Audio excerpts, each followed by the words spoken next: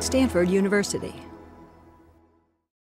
So welcome to lecture, I don't even know, I said this last time too, I think we're, I don't know, halfway through the quarter. It's odd, so it must be 11 or so. Today, I'm going to actually spend a few slides reviewing, since we're halfway through the quarter, just putting a big long list of things that we've learned so far, which is quite a long list. I mostly put these up here not because I'm going to go through them all again, but I just want you to have these on a slide that you can refer to later and read through and convince yourself, yeah, I know that. Now, if you've done all the homeworks, all the required items, then you certainly should know all these things. But if you maybe struggle with the homeworks or whatever, this might be a good list of things to consider to review yourself. So the first thing is Objective-C. We've learned an awful lot of Objective-C, a new language. We've learned about classes and methods and properties and protocols, all that stuff. So you should feel pretty comfortable right now with Objective-C. Okay, you've written hopefully a lot of Objective-C code. You're comfortable with that. And along with that foundation, which we kind of almost think of as part of the language, things like arrays and dictionaries. So you should be very familiar with strings and all that stuff and foundation. Probably one of the most important things that you need to start feeling comfortable with is MVC. Okay, we started off the very first lecture, the very first day with MVC, and I've had you build a lot of different MVCs as part of your homeworks, and sometimes you probably did it right, picked a good model and controller separation, view controller separation. Sometimes you probably like, oh, that was not quite right. And hopefully you learn from those experiences as well. But MVC, really one of the most important conceptual things to get in this class. And then, of course, UI view controller, which is the C in your MVC when you're programming in iOS. It's important to know about that. Its view property, how that works, load view, zip files, all the life cycle methods, etc. So you should really start to feel comfortable with that. Interface builder, you should feel pretty comfortable in there, dragging things out, setting attributes, how to do a custom view by dragging out a generic view and then going to the inspector and editing the class, things like that. Let's see, what else we got? Custom views, doing your own draw rect. You should feel comfortable doing that. Gesture recognizers. The application lifecycle, which is which mostly we're just do application did finish launching with options. That's our main application lifecycle thing that we've done in this class. We will talk a little bit about things like application will terminate and what happens when you're multitasking, you get put in the background. We'll talk about that later in the quarter, but you should certainly be comfortable with the multi-platform aspect of building an application and having conditional code throughout your app, but especially in application did finish launching with options to build your split views versus your navigation controllers, etc. Speaking of which, you should be familiar and comfortable with UI navigation controller. We used it in almost every app since it was introduced, and we'll continue to use it in every app the rest of the quarter that you're going to build. Not just the pushing, but setting up the view controller to be pushed so that the view controller that gets pushed kind of can run independently. Also, we didn't talk a lot about this property navigation item in UI view controller. We'd mentioned it briefly in some slides, but that's something you might want to go look at and familiarize yourself with what's in there. That's how we put the bar button up, for example, in the split view controller, things like that. Navigation item is just an object that collects all the look for your view controllers when it's on screen inside a navigation controller. Okay. And controllers and controllers in general, tab bars, split views, popovers. We've done the actual controllers of controllers, tab bar, split views, and navigation controllers in assignments. We haven't really done a popover controller except for the little delegate thing for split view that puts up a button with popover controller, but you don't have to actually write the code there. That's not something that will be in an assignment, so that might be something if you want to have some time to do some stuff on your own. I know you're all pretty busy students, but popover controller is another one to try and be familiar with. And then scroll view and image view and web view, which you're in the throes of doing right now. And then table view, which you're also in the throes of doing right now. We just covered that last time, so I'm not going to go over this, but you should be starting to feel pretty comfortable with table views. It'll be intense table view activity in the next assignment, okay? And actually what I'm going to talk about today has a real strong integration with table views. So if you're kind of dicey on how this table view thing works, then you're going to get a little dicier when I start talking about how we load up a table view with data from a real database, like a SQL database or something like that. That's what we're going to talk about on Thursday, but I'm going to talk about the database part today. So that's another big one to know. Also, table views are just in the vast majority of iOS apps. So this is a good one to really feel comfortable with. All right? And I don't expect you to know the full breadth and depth of table view. It's a very massive system, but certainly getting a table view set up, loading up its data, et cetera, you should start feeling like you know how to do that. Okay, so that's all I had on review. So today's topic is persistence.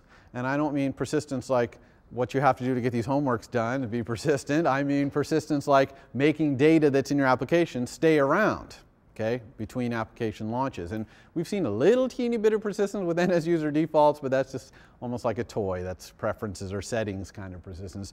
So today I'm going to talk about different mechanisms. We will cover a little bit more on property lists, making them persistent. I'm going to talk about archiving objects, which is a way to make large object graphs that aren't property lists, in other words, have things in them besides dictionaries, arrays, et cetera, how to make them persist. I'm going to talk about storing things in the file system, right? You might store images or sounds or videos in the file system, so you need to know how to do that. I'm going to have one slide and briefly whiz by SQLite, which is if you want to actually write SQL directly. SQL is a database query language. You can do that. But then we're going to spend most of our time talking about core data. And core data is the object-oriented way to store data in a database, okay, on iOS. Very important concept to really understand. I'm going to spend all of, pretty much most of today after I cover these other topics briefly, and most of Thursday before I do a big demo about it, talking about core data, okay, especially its interaction with table views. Okay, so that's what we got for today. So let's go to property lists. You already know that property lists are any combination of arrays, dictionaries, strings, dates, datas, and numbers.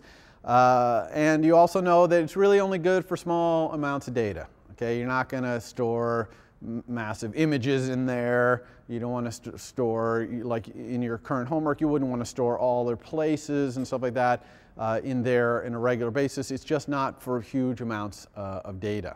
Okay, and it can't be queried. You can only just load things up and start looking through keys and dictionaries. So it's very, very limited in that sense. However, it can be stored permanently. If you have a property list structure, there are a number of ways to store it permanently. You already know about NS user defaults, which is one way to store a property list permanently. And there's also three formats that a property list can be written out to. One is XML, one is a binary format, okay, it's a non-human readable format, and then it's got this old style ASCII deprecated format. That's what I showed you in the last demo where we saw the dictionary of the words divided into their letters, A, B, C, D. So that's really an old style. That's mostly for demos and stuff like that. Really, XML is kind of the new style. That's what most people use, but the binary style might be used for large property lists that have big NS datas in them, for example, things like that. So how do you serialize a property list? How do you make it, put it in a file or something like that? And the answer is you use this class NS property list serialization. It only has class methods. You don't create an instance of an NS property list serialization. And the two main class methods I'm going to talk about, one takes a property list and throws it into an NS data. You'll remember that an NS data is just like a bag of bits, right, unstructured data in there. And the other one takes an NS data and sucks a property list out of it. Okay, so that's the two methods. So this one is the one that throws the property list into an NS data. You can see it's a class method. It just takes an argument, which is a property list. And the format, which is either XML or binary, because we're creating them here, so it doesn't even allow you to create the old style ones with this method. And then it's got these options which are not used, so you set that to 0. And then it's got this error colon. And actually, I'm going to take a second and talk about this error colon, NS error, star error. I'm sure I've presented some API that has this already, but I haven't really taken time to talk about it. An NS error object is just an object. It's got a few methods on it, like give me a string that describes what the problem was. and give me an object which is the user info from this method when it's reporting this error of what went wrong that's specific to this method. And a lot of methods in the iOS that can return an error, most of them, and it should be all of them, it's getting to be the point where it's almost all of them, should be doing it this way, where they have this method argument, it's the last one usually, and it's an NS error star star. So it's a pointer to an NS error. So the way you call it is you create a local variable, NS error star error equals nil. You usually set it to nil. And then you call, when you include it on the line here, you say ampersand error, which means a pointer to this variable. Okay? So hopefully you guys mostly know C. You're used to that ampersand syntax. It just means give me a pointer to this thing. And then if there's an error, it will fill, it'll fill that pointer to a pointer to an object with a pointer to the NS error that happened. And if there's no error, then it's not going to happen. Now the nice thing about this is you can just pass null here. Okay, not nil, because this is not a pointer to an object. It's a pointer to an object. So you could pass null, which is 0 also. And that just means I'm not interested in the errors. Okay? And in this case, for example, if you pass null and there was an error, it's just the NS data that was returned would be nil. Right? So you'd get a nil data back. You tried to turn your property list into a data and there was an error, like maybe one of the things in there wasn't a property list, and it just returned nil. So this is a common paradigm. You're going to see a lot of methods today that do that, take this error at the end, and you can ignore it by pressing null, but you kind of ignore it at your peril. And usually the return value of whatever you're calling is going to be your only indication of error if you don't do that. A lot of times, kind of what's good programming practice here, you don't always want to be in a situation where you're poking in that NS error and trying to figure out what exactly went wrong. Sometimes you really care. A lot of times you just want to log it. So a lot of times you'll see people create an NS error, and then on the next line after they call this method, they'll just say NS log, if error, then NS log percent at sign, which means a string.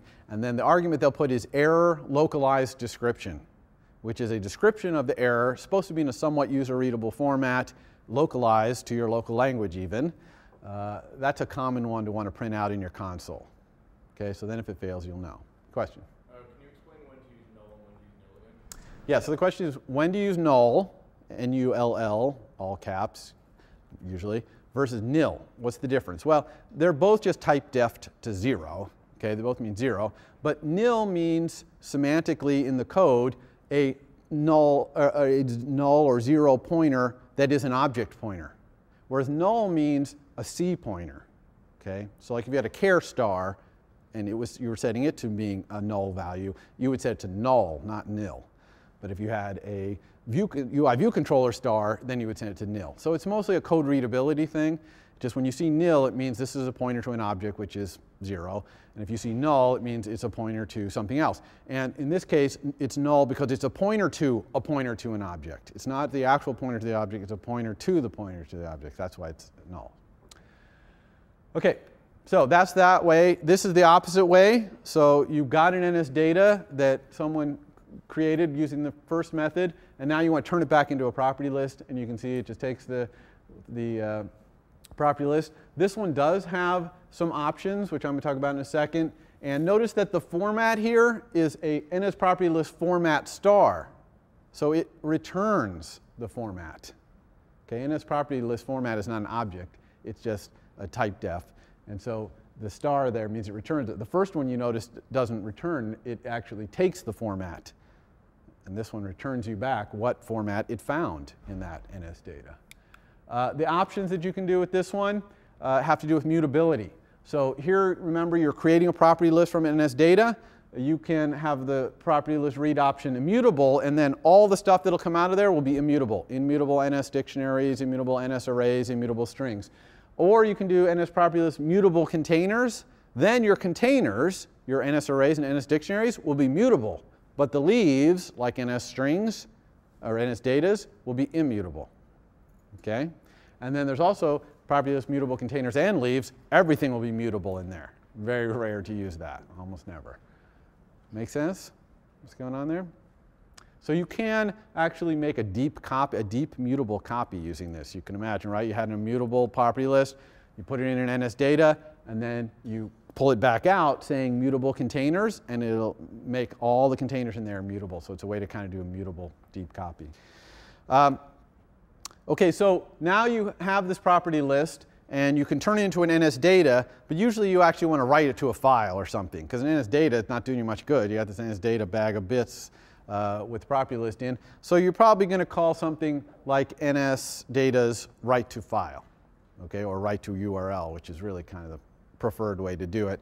So you create an NS URL, which is a file URL. It's the only kind that's currently supported to write an NS data to. You can't write it out some internet.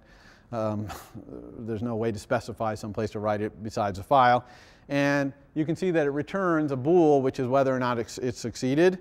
And it also takes this argument, which is a bool, which is atomically. And atomically just means it's going to write the file to the file system in a temporary file. And once it's successfully written and closed that file, then it's going to remove the thing you're actually writing to, if it exists, and rename the new thing. So that you'll never get a partially created file, right? So if you have a file that's sitting there and you write atomically, the one that's there will not get corrupted. It'll either, be replaced in its entirety by a new one, or it'll be left there if, like, the phone dies in the middle of the operation or something like that. So that's what atomically means. And then the other way around as well. You can alloc and init an NS data from a file by saying init with contents of URL. This one actually you could specify http:/something. Be unlikely that you would be reading NS datas off of an HTTP server. You might be reading NS dictionaries like I did in the demo, but it's unlikely you would be reading an NS data that has a property list in it. And in fact, it's more likely if you're going to read some kind of dictionary and array data that you're going to read it in an industry standard format like JSON. And so let's talk about two file formats. First, I want to take a brief look at what a property looks like in XML format, and then I'm going to show you a JSON format file, and then I'll talk a little bit about conversion. So here is what the XML file format looks like, and it's exactly what you would expect.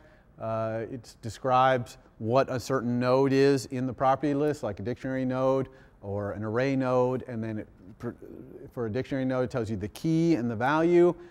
For an array, it tells you the type of each thing, whether it's a real, which would be an NS number, or whether it's a string or another array inside it, whatever. So this is what an XML thing. It's, quote, human readable in that it's, ASCII text, but parsing this, certainly I don't expect you to be able to parse this very easily anyway. All right, next topic, archiving. So sometimes you have very complicated object graphs that aren't property lists, and you want to store them and then reconstitute them later. Okay, so the iOS has a mechanism for working with these arbitrary graphs, and a good example of an arbitrary view graph is the view hierarchy you build in Interface Builder, right? So you're dragging out all these things in Interface Builder, you're setting all their properties and things like that, and when you hit save in Interface Builder, what does it write out? Well, the answer is it archives the objects. Okay, and so we're going to talk about what that mechanism is. It's pretty simple, fundamental mechanism, but you have to be really careful how you implement it. Okay, if you're going to implement an object that can be written out in an archive, you really got to think about how you're going to do it, and you'll see why as this unfolds. The main thing is there's this protocol called NS coding. Okay, all objects that want to live in a view hierarchy or any object graph that's going to be archived need to implement these two methods in the NS coding protocol. Okay, there's only two methods. The first one is, we'll do them one at a time. The first one's called encode with coder, and this is going to give you this coder object, and it has a bunch of methods on it that you can use to store, essentially, to encode your object's state. Now, when you encode these things, they don't have to correspond to instance variables. Usually they do, but they don't have to. And you can encode them in any order that you want. And you can see that for each one that you encode, you give it a key. So this, you could imagine, might be the encoding of a graph view, right? And so here it's encoding the scale as a float, encoding the origin as a CG point, and it's encoding its expression that it's displaying. So maybe this is some kind of graph view that has an expression in it, and it's encoding that as an object. So you can see that the coder has a bunch of methods: encode this, encode that, etc. So you encode all that. And I note here, absolutely positively, you must call supers in code, otherwise your supers instance variables would not get encoded.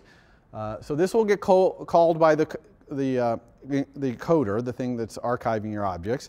And then when it's time for your objects to get pulled back in, unarchived, it's just alloc init with coder. Okay? So your designated initializer, notice, does not get called when you get loaded from an archive. That's why we have awake from nib, right? Because the things you build in Interface Builder that you load back up when your zip file is loaded, they're getting called alloc init with coder, not alloc init with frame or any alloc init with nib name bundle. They're getting alloc init with coder. You see why now we have to have awake with nib? Because our designated initializer doesn't get called for any of our objects. They get archived and then unarchived. So here you can see I'm unarchiving the thing I coded above, and notice that it's in different order. I pulled out the expression before I pulled out the origin, but it doesn't matter because it's all by key. Okay? Notice also I had to retain the object. So when I decode an object, it comes back auto-released. So if I want to keep it, I have to retain it. And this is where the rub comes in of why this is not so easy to implement as it might seem. Because you're talking about archiving an entire object graph here, and that's going to have objects pointing to each other. And you got to make sure this thing comes out of that file with the right retain count for everything, right? So that everything that points to something else, you're not constantly retaining it a billion times. You got to know who is responsible in their init with coder for retaining whom. And also you got to make sure you know where to stop, okay? For example, what if you're doing a view hierarchy? Do you archive your super view or only yourself and all your subviews? Well, probably you don't do your super view, but if you're in the object graph, then you do want your super view hooked up. Do you see how it starts to get a little complicated? So you have a simple mechanism here, but you have to know what you're doing. And I do not think that for this class and for your final projects, you want to get into archiving, because it can really, if you're archiving something fairly straightforward, you might want to convert it to a property list or use core data. And if you're doing something that's really complicated object graph, then you're going to run into the boundary conditions of coding. So anyway, once you have this coding and decoding set up, then the way you save in a hierarchy and return a hierarchy object graph, I keep saying hierarchy, but I really mean object graph, is using these two classes, NSKeyedArchiver and NSKeyedUnarchiver. And you can see how they work. You just send them the class method archive data with root object. You give it an object that implements NSCoder, and everything in that object graph has to implement NSCoder. And it will return you a bag of bits with all that stuff encoded. And then to get it back, you just send a class method where you pass it the bag of bits, and it'll return you back a entire object graph. Okay? So if you think you understood that, what do you think this code does, right? We have an object. It implements NSCoder. We say keyed archiver, give me the archived data with root object. And then I say ID NSCoder dupe equals NSKeyedArchiver unarchived object with data. And the answer is that it makes a deep copy of that first object. Okay, because it archives the entire object graph starting at that object, and then it unarchives out of the NS data a whole nother copy of it. So some people have said, wow, I could use this to like copy a UI label. And the answer is, yeah, you could. And in some cases, that might be an OK thing to do. Maybe you'll set up a UI label, and you want to copy it 20 times because you're going to have 20 UI labels exactly the same. You could use archiving to do that. Okay? You'd want to be a little bit careful about what view hierarchy it's in, things like that, but generally that kind of works. But this is advanced topic archiving. All right, so file system. Back to down to earth here of things that you're definitely going to do in this class is work with the file system. So your application sees the iOS file system like a normal Unix file system. In fact, it is a normal Unix file system. Okay? It happens to be on a flash memory drive instead of a hard disk, but it's essentially a Unix file system. Remember, as we talked about before, iOS is all based on at the base operating system is Mach, which is a BSD variant of Unix. And so you can see the file system. There are file system calls that objects that you can go access to say, show me what's in the file system. And of course, there are protections in that file system, so you can't see everything. You don't have the right to read every particular directory, but it is basically a file system. However, when it comes to writing a file, you can only write in what's called your sandbox. Okay, this is a protected area that only your application can write in. So other apps can't write in it, and you can't write in other app spaces. This is just for you, okay, this sandbox. Why do they do this? Why do they make it so that apps can only write in the sandbox? Pretty obvious. Okay, security is one. You don't want some other application to be able to break your application by writing into your application's area somewhere you depend on. Privacy. You don't want some other app to be able to spy on what users of your app are doing by looking at the files in your space. And an underrated one, which is cleanup. If the user deletes your app from their phone, they want everything having to do with that app to all go away. Okay? You don't want to have the Windows situation where they're digging through the registry, trying to get all the registry keys out and all that stuff. It's all completely contained in the sandbox, so you can completely delete your sandbox. Also, your sandbox, certain parts of it, get backed up when the person hooks up to iTunes. Okay? So documents that you might create, etc., get backed up. That way, if their phone got trashed and they restored it, they'd get the stuff back. So the sandbox is a really convenient way to group everything having to do with your application. So what's in this sandbox? Okay, so there's a bunch of directories in there. There's the application bundle directory. Okay, even on Mac OS, applications come in a directory, and inside there is your zip files, your language localizations if you have them, the binary executable or executables of your application. That subdirectory, very importantly, not writable by you. Okay, you cannot write into this directory, and I'm going to, the next slide, talk about what that means for you.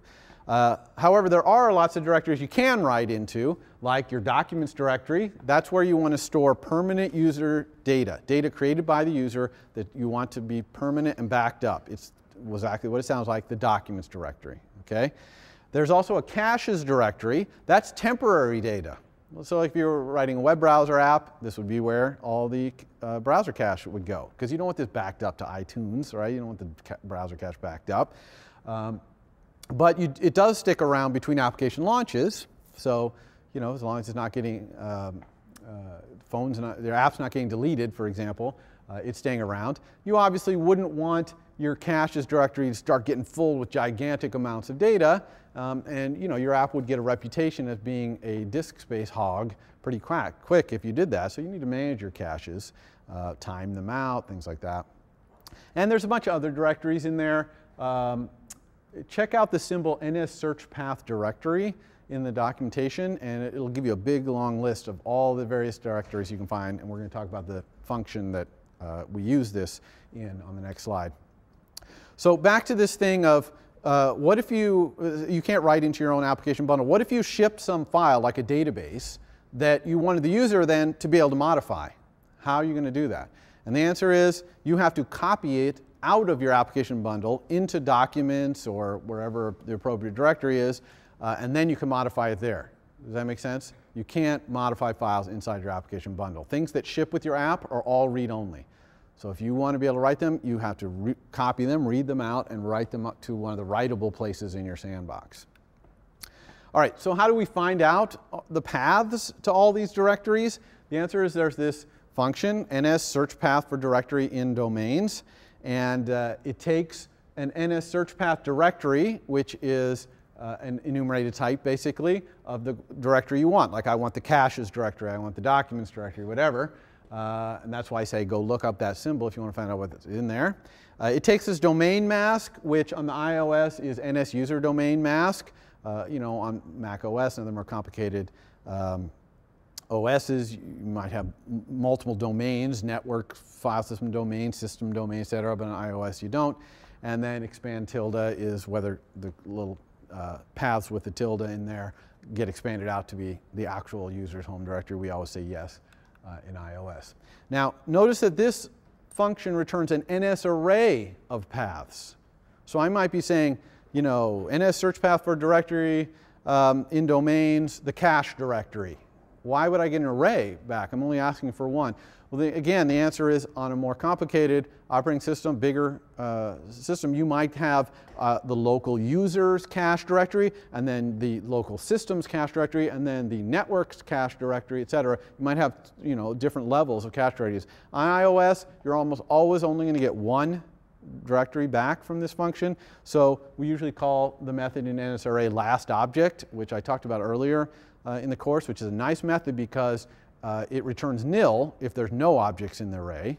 Otherwise, it returns the last object in the array, which is better than saying array object at index 0, because that will crash if there's no objects in the array. You'd have to say if array count is greater than 0 and object at index 0 equal. This way, you just say last object, and you get the last object. So, you know, maybe this is bad programming style, but it reads really nicely to be able to just call this function, call last object, you get the thing. And at least the way things are now, you get reliably the directory you want. Okay? So what are some of the NS search path directory values? I told you go look them up, but there's the documents caches. Also, there's some odd ones like NS auto-saved information directory. So this is information where it's auto-saving partially created, you know, you're working on a document on in your app, and you want to auto-save in case it crashes. And then when the user, if it does crash and the user comes back, it's like, oh, I want to get my auto-saved information. This is where it would be saved. You see what I mean? So there's a lot of odd ones like that. OK, so how do you look into the file system? How do you do things like create directories, move files, copy them, rename them, etc.? You use this class called NS File Manager. Okay, so you'll need to do this for your next assignment. And I've just thrown, you create one with alloc init. There is a default manager that you could use as kind of a shared singleton. The only thing about that is it's not guaranteed to be thread safe to do that. So you're better off using alloc init. And that is thread safe. So in other words, if you created a file manager in one thread, we're going to talk about threads next week, don't worry. If you create a file manager in one thread and another file manager, a different alloc init one in another thread, they could both be operating on the same file system, and no bad things will happen, no exceptions or anything. You know, one of them will win when it comes to if they're working on the same file, but it'll be thread safe. So what can you do with File Manager? I just put up 3 random things here. You can create directory at path with intermediate directories and attributes. Okay, so that's a pretty complicated mechanism for creating deep directory hierarchies. You can just ask simple things like, is there a readable file at this path in the file system? And then you can also get an array of the contents of a directory. There's ways to enumerate the files in a directory using an enumerator. So this class, NS File Manager, probably has 50 methods. It also has a delegate.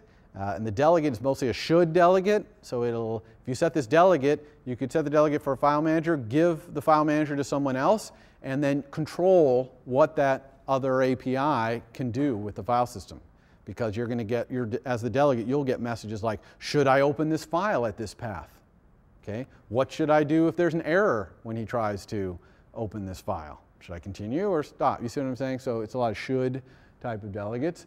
It's tons in there. You just got to read the documentation. I could spend 20 minutes on that. OK, so NS string, surprisingly, is an important part of file management because it's got a lot of methods for managing file paths. Okay, like string by appending path component. That makes sure that you should not be building paths in iOS by saying this component slash, this component slash, this, okay, because that slash is kind of file system dependent separator of path components. Okay, now in Unix, yeah, it's /, but like in DOS, it's /. I don't think we're going to see iOS on DOS, but you never know what might be going on out there. So this is the methods you should be using, string object methods, to build paths. All right. You can also read and write strings from files with like string with content of file, et cetera. But it's mostly the path construction. There's probably a dozen path construction methods in a string that you definitely want to check out. OK, so now I'm going to spend one slide on SQLite because I don't think any of you are going to be doing SQLite for your final projects. Probably never in your life are you using SQLite in an iPhone app because of Core Data, which I'm going to talk about in the starting the next slide. But I'm just going to kind of mention it there because Core Data currently, by default, uses it as its backing store. So what is SQLite? Does everyone here, raise your hand if you know what SQL is. Okay, so everyone knows what SQL is, just a query language for a database, putting things in and out of a database, building tables, etc. So there is a version of SQL that comes with the iPhone, with the iOS, which is called SQLite. It manages the entire SQL database in a single file. It's a memory-based thing. It does do concurrency. It doesn't do it very well because it doesn't really need to, because you're not having multiple iOS processes accessing a single database, but you might have multiple threads in a single iOS application concurrently accessing things. So it does manage concurrency. Like I said, it doesn't do a great job of it. It's not highly efficient like a real SQL server would be. The API is, here's the salient pieces of it. You open a database, you execute SQL, you get back results through a callback mechanism, and then you close the database. That's pretty much how you do SQLite. There's some other API in there, but that's the basic mechanism, okay? So if you're a SQL hacker, go crazy. All right, now, Core Data. So we're object-oriented programmers in this class, right? And we don't like C APIs like that SQL thing. That's a mess. Callback functions, you gotta be kidding me, no way. So we want to store complicated data, though, and do it in an object-oriented way. And so that's what Core Data is all about. And Core Data, very important system. Now, it might look on the face of it like a pretty complicated mechanism, and it is internally, but externally, the way you use it, especially if you keep the way you use it kind of simple, it can be very, very powerful.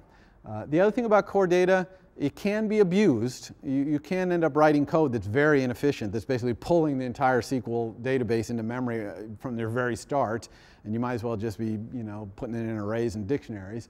But if you use it in a straightforward manner, and you think a little bit about what's going on in the database behind, it can be very efficient, actually, because it is SQL underneath.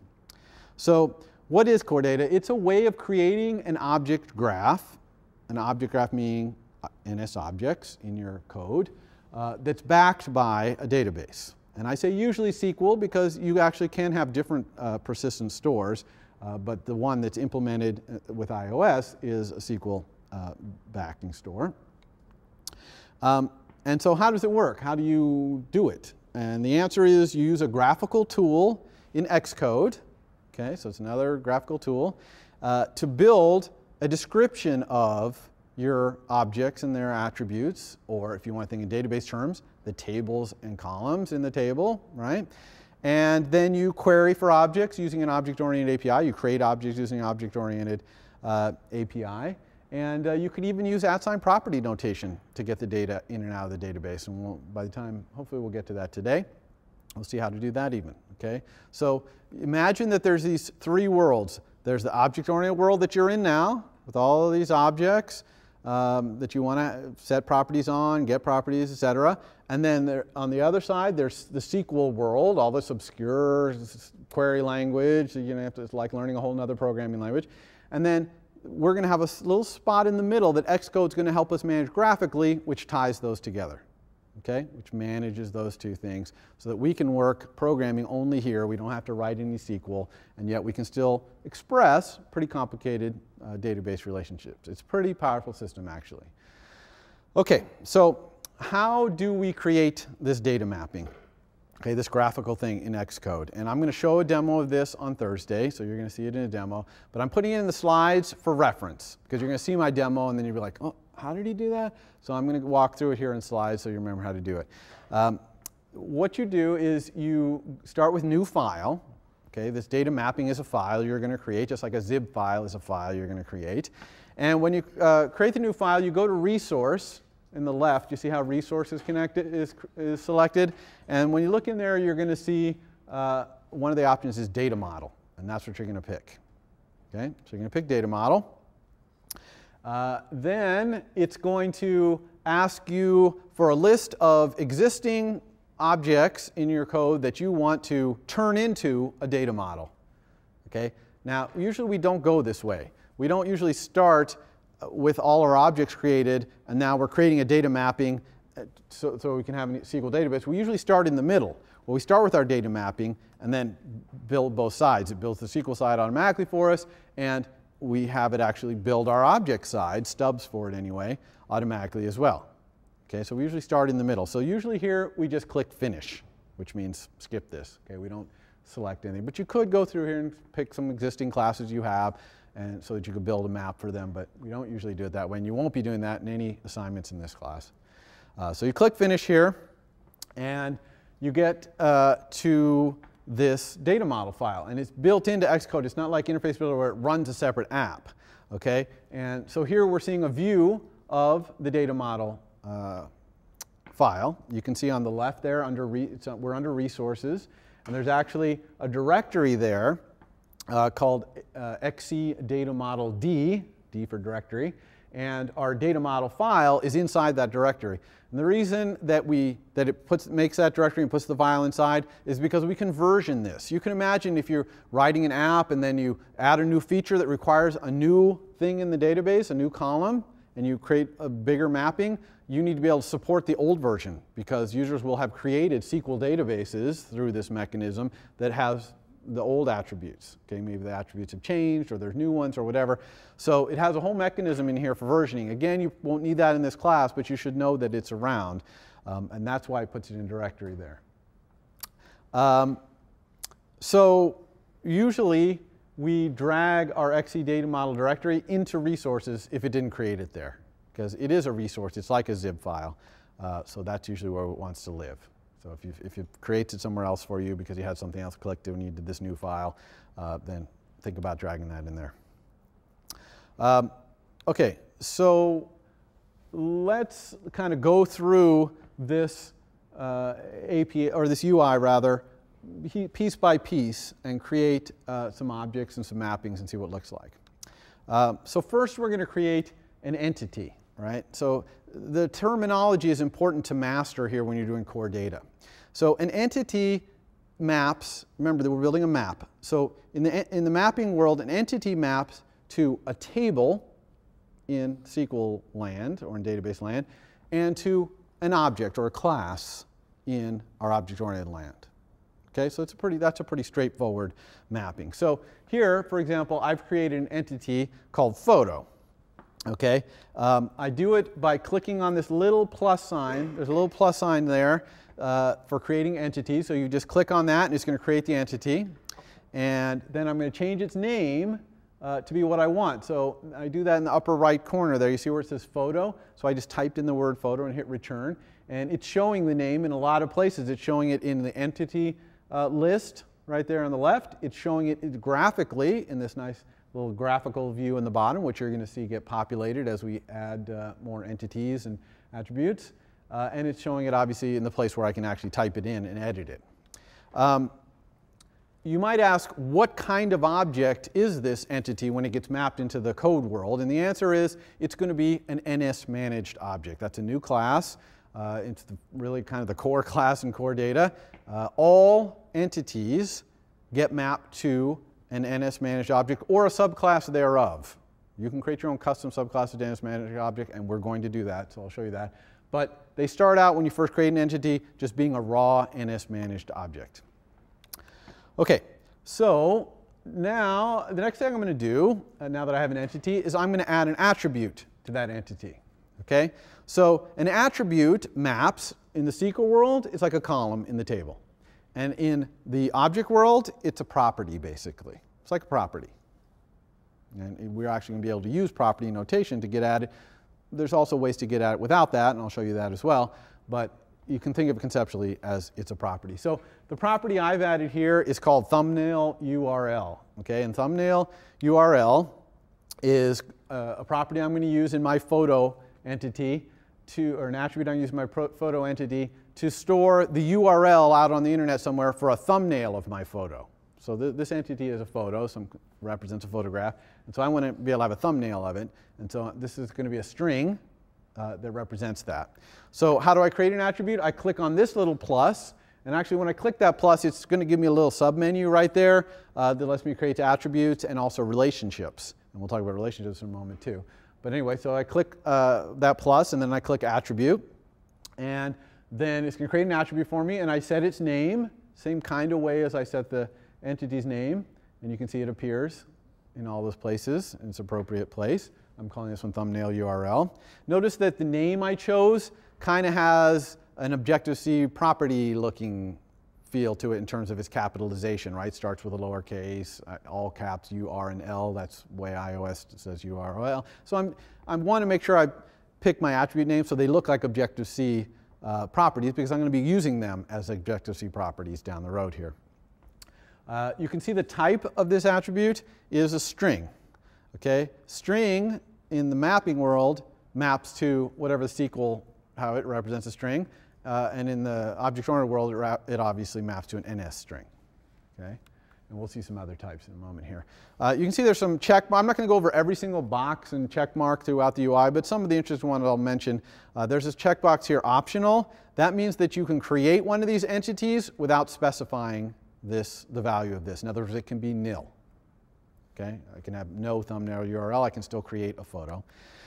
Here's transient. Transient is kind of a weird property you're probably not going to use, but that's just a way to create properties that exist on the object side that have no backing store. And you might say, whoa, why would I ever want that? Well, because there's a lot going on the object side with these attributes in terms of notification when things change, stuff like that, that you want to take a benefit of some of that. Even if you're not actually storing the data, you might be deriving the data from other data or something like that. And then indexed means I might search on this. So that tells the SQL database you might want to build some big index or use some resources like memory resources to make searching quick. Okay, so if you know anything about databases, you know what this field is, creating indexes for certain items. You don't search on everything, so you don't want to build these big indexes for things you're not going to search on. All right, so there's that property. So let's add another attribute. So we had a thumbnail URL. I'm going to add a second attribute to my photo called thumbnail data. Okay, thumbnail data is going to be an attribute that stores the actual image data, the JPEG or whatever bits from my image. It's going to store that in the database. Now, is that a good idea? And the answer is, it's not really a bad idea. Okay, this SQL database can store pretty large amounts of data and pretty large chunks of data relatively efficiently. Would I want to store video in my SQL database? No. Would I want to store small sounds? Sure. Small images like thumbnails? Definitely. Larger images, like maybe my whole full-size Flickr image, maybe not. I'm kind of right on the border there of whether it makes sense, efficiency-wise, to store it in there. But the thumbnail, definitely I would. So let's look at this. So I click that same plus sign to create another attribute here. This one, its type is binary data, because that's what an image is, just a bunch of bits. And that will map to NS data in our object side. And so that's it. So that's that attribute. So now I'm going to add another entity. Okay? So this entity is a photographer. Right? So this represents an entity, an object, a table that is someone who took a photo, for example. Okay? And I do this the same way. I click on the add entity thing. Here's the entity's name. I'm calling it photographer. It's also an NS managed object for now. We can change its class later to be a subclass of NS object, but for now it's an NS object just like photo. And so now I have two entities, two attributes on one of my entities. So now let's add an attribute to this entity. And actually I'm not going to add an attribute. I'm going to be careful about the way I call this. I'm going to call it a relationship. Okay? So we're going to add a relationship between this object, this entity, which is a photographer, and the other entity, which is photo objects. Okay? So the way we do that, we click that little plus sign, same little plus sign we did to add an attribute, and here you can see the little submenu comes up. Instead of saying add attribute, I'm going to say add relationship. Okay? And when I do that, then I'll get this new relationship. Now I'm going to call this relationship photos, because this relationship is going to represent all the photos that this photographer has taken. Makes sense conceptually? And that's pretty straightforward. And so how do I specify the relationship between my photographer and photo objects? And the answer is with these buttons right here. You can see that there's this pop-up destination. That's the destination of the relationship. In other words, what this object has a relationship to. Obviously, in this case, the destination is going to be a photo. So if I were to click that pop-up right now, it would have only two things in it, photographer and photo, because those are the only entities I have. And then there's also inverse, which we're going to talk about in the next slide. So this relationship goes one way. See the arrow down at the bottom going over from photographer to photo? That represents this relationship. And notice that it's a too many relationship. It's a double arrow on the end of that line. What does that mean, too many? It means that a photographer can have taken multiple photos. So what's that going to look like on the object side when I have an attribute or a property, a relationship to be specific, that can be multiple things? Well, the answer is it's going to be an NS set. Okay, so that property type is going to be NS set star. And when you get it, you're going to get an NS set of NS managed objects, which are going to be photos. So it's very straightforward. It's exactly what you would expect to happen. All right. So that's that. So now I'm going to add another relationship on photo that points back the other way to the photographer who took the photo. Okay? I'm going to call this thing who took. That's the name of my relationship. And I create it by going to the same place. I just go to destination up there and say photographer. And notice this time in the inverse, it doesn't say no inverse relationship. It says photos. So the inverse relationship is that relationship I created on the previous slide. And now look at the arrows down at the bottom, and it's not it's not a too many relationship, right? Each photo only has one photographer who took it. Every photographer has multiple photos, but each photographer or each photo only has one photographer. And so this relationship on the object side is not going to be an NS set. It's just going to be an NS managed object star. That's going to be the type of that property because it's just going to be one object, which is going to be a photographer.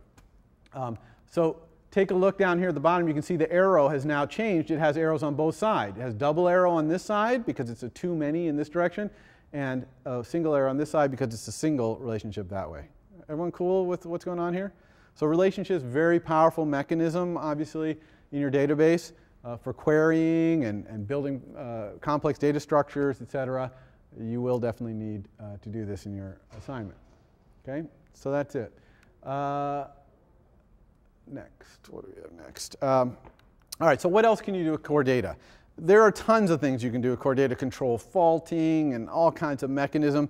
But really, we're going to focus in this class on creating entities, attributes, and relationships like we just did in the last few slides, okay? And then working with those in our object-oriented world. Okay, that's what we're going to be the focus of what we're going to do. Okay, so how do you access all this stuff in the code? We've created this nice mapping. We have these entities and attributes and relationships and all this stuff. How do I call any of this or do anything with any of these NS managed objects, create them, etc.? The answer is you need a magic thing called an NS managed object context. Okay, this is a magic object that manages all the querying and creating of objects in the SQL database using this mapping. Now, one thing I'll say about this object to be a little bit careful about, because next week your assignment is going to involve threading. NS managed object context and NS managed object are not thread safe. Okay, so you cannot be referring to the same NS managed object in two different threads. However, it is legal to have different NS managed object contexts working on the same backing store in different threads. That's where the concurrency of SQL comes in. Okay? Now, I say that just because when you're doing your assignments, you're only going to have one NS managed object context. It's going to be in your main thread. So when you do any database activity, please just do it in your main thread with your main thread's managed object context. Okay, it would be extra credit to go and try and build another NS managed object context that points to the same backing store and be updating things in another thread. However, that's not because it's not something you'd want to do in a real app. You might well want to do that because for performance reasons, you might want to have another thread loading data into your database while the main thread is consuming that data. Do you see?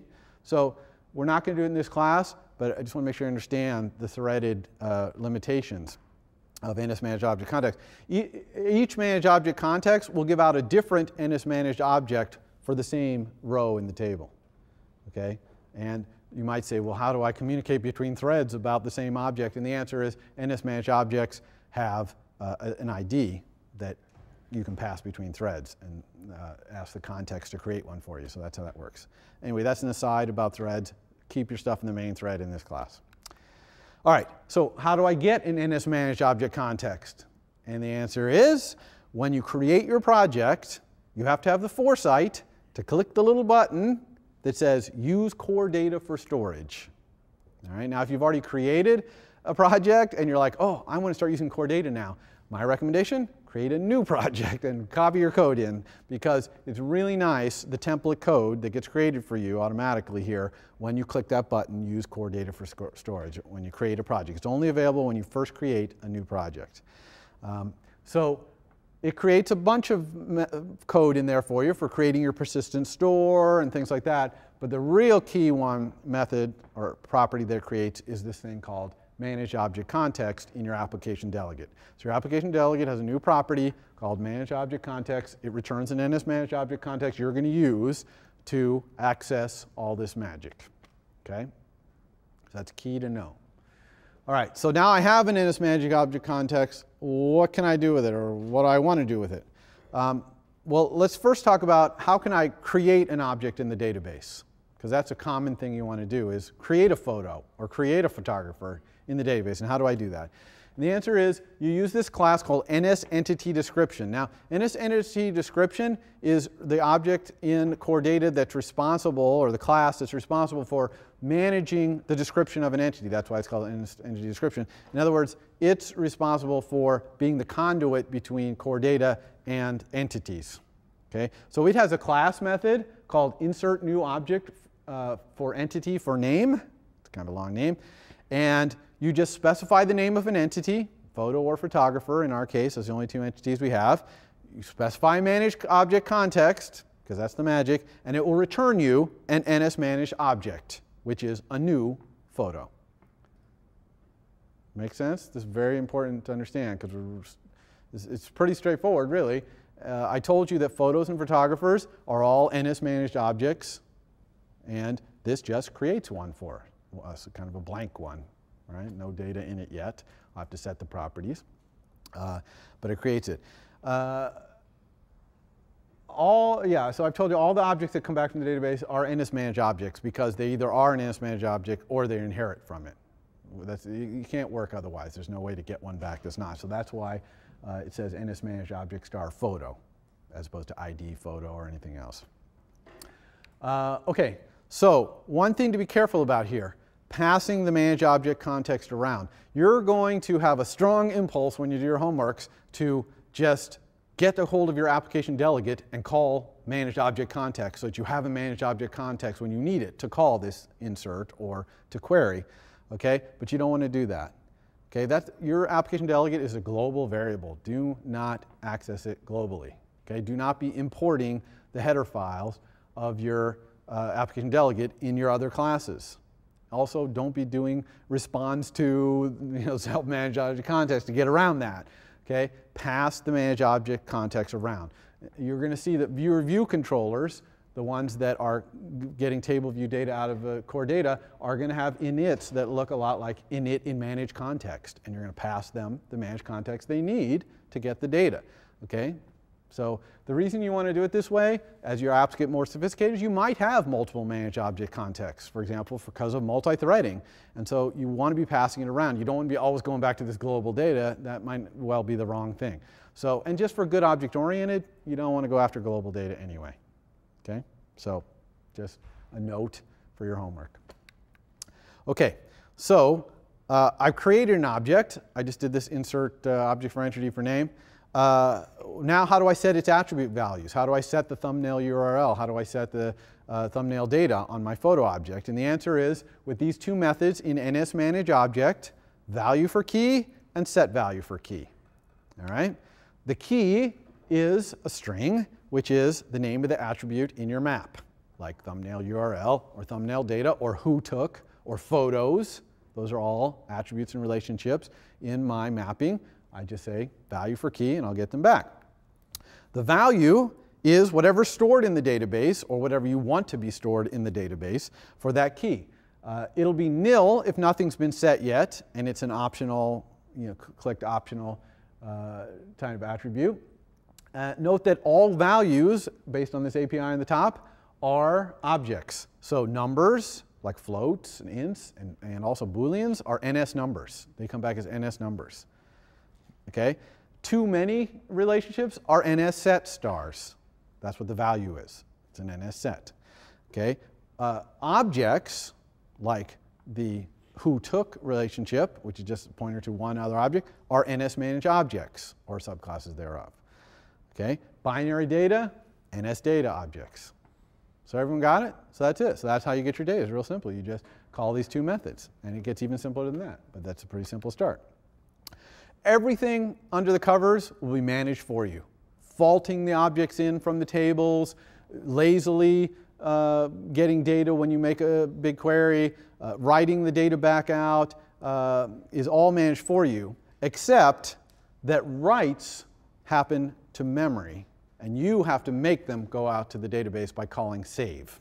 Okay, there's a method in NS manage object context called save, takes an NS error star star, and you need to call that to get all the changes that you made to attributes to actually go out to the SQL database. Okay, and this is just purely a performance thing. You know, the core data assumes correctly that you know better when you've done a batch of changes and it's ready to go out, versus it trying to figure out, should I write it now? Well, let's wait to see if a couple more attributes get set. You know, because it wants to be efficient about writing rows out and things like that. So when should you call save is what people ask the most. And the answer is anytime you make a batch of changes, when the batch is done, and a batch means a bunch of properties on one object or a few objects that get created together as a group. Once those are all done, hit save. Okay, save is not cheap because it's going to go out to disk, right, to write that out to the SQL database. But by the same token, if you don't do the save and your app crashes or the phone runs out of battery, it's lost. Okay, and you might leave yourself in some kind of odd, half situation if you save at the wrong times. So you want to save transactionally. If you know about databases, you kind of want to save under somewhat of a transaction. It's not like two-phase commit transactions here or anything, but you want to think of a group of changes that go together, hit save. Here's a little bit of code I put up here you can look at your leisure to deal with the error thing, because things can happen, real errors can happen when you're writing here, especially if you're doing concurrency. If you've got multiple threads writing, what if you save an attribute that some other thread just saved before you? Who wins? Right? And so there are rules in databases about using optimistic locking or other mechanisms to say who wins, and some of that comes back through as errors, like an error of I tried to write this and it was already there and the optimistic locking was on and I failed. So what do you want me to do? For your app, you probably can ignore the error. Okay? Just do your save. Maybe just print out the error if it happened. You're certainly not going to be looking in there trying to figure out what went wrong and do something in reaction to it. You might just log it like this code does. Okay, so calling value for key and set value for key, it's simple, it's straightforward, but it's kind of messy code. It doesn't really look very good because there's no static type checking of the types, like thumbnail data is an NS data. Where's that typed? Nowhere, because value for key just returns an ID. And you got a lot of these literal strings in your code, which are kind of like constants. The whole thing's kind of messy. So what you really want to do is set and get these things with properties. And of course, we're going to show you how to make that possible. And the way to do it is you create a custom subclass of NS managed object for each of your entities. And that custom subclass will have an API, a public API, which is the properties, @sign properties, for all of your things. Now, it would be a pain in the neck if you had to write that code all the time and put the @sign property in the header file and figure out what goes on the implementation side and all that stuff. So not to worry, Xcode and Core Data will do that all for you. Okay, so let's talk a little bit how we can get Xcode to generate the code for a custom subclass to NS managed object for an entity. And there's really two ways to do it. One is you don't have a custom subclass yet, and you've got your map pretty much where you want it. Now you want to say, create my custom subclass, and it'll go and create it with all the properties in the header file and the proper implementation to go along with it. Okay? Another one is, I've already created that file, and now I've added a new attribute, or I changed something, and I want to go back and kind of edit my existing subclass, right? Add a new thing. So there's two ways to do it. Let's talk about both of those. That'll be the last thing we talk about today. So the way you do this is you go back to your data modeler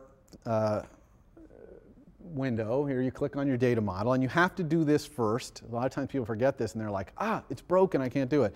But you got to click on one of your entities, doesn't really matter which one, and then you just click New File, okay? Because you're going to create a new class. It's this, normally when you create a new class, you say New File, and then you say, I want an NS object or UI view controller. Here you say New File, and you're going to see this option, Managed Object Class, alongside the options you're used to. But that will only appear if you did the thing in the previous slide, which is to go select one of your entities. Again, it doesn't matter which entity you pick, because when you click this and then click Next, it's going to say, OK, that sounds good. Where do you want to put the files? So usually you can just say Next, put them in my project. And then it's going to ask you for all the entities, which one do you want custom subclasses for? And this is why I say it doesn't matter which one you pick, because at this point it's going to offer you the choice. And you can just click the little blue select box right there to pick what you want. So here I've picked only photo. And these things at the bottom, you're going to want to leave those checked, because you want to want Objective-C 2.0 @sign property notation, et cetera, for these.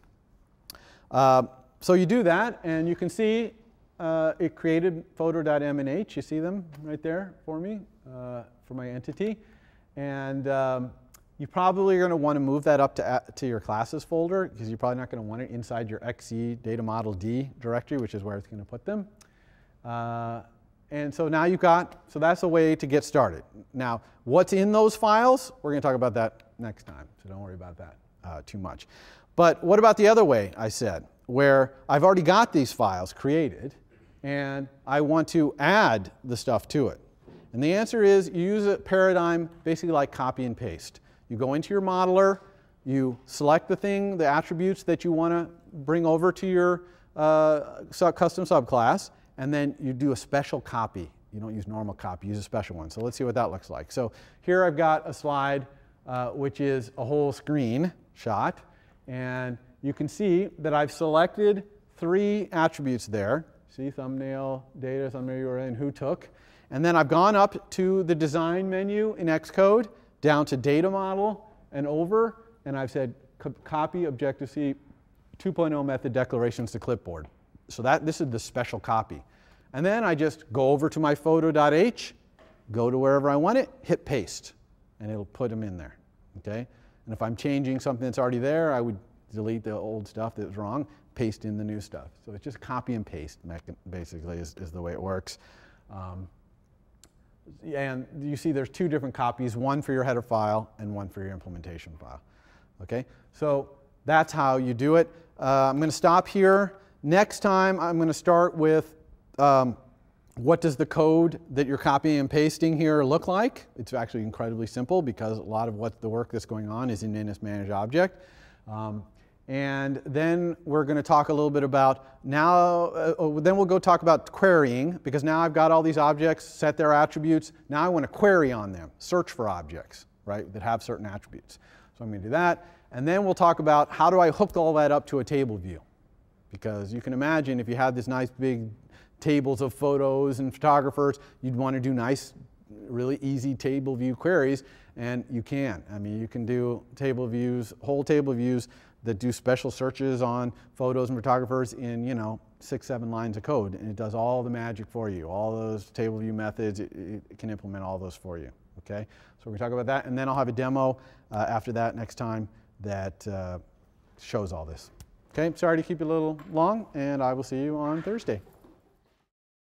For more, please visit us at stanford.edu.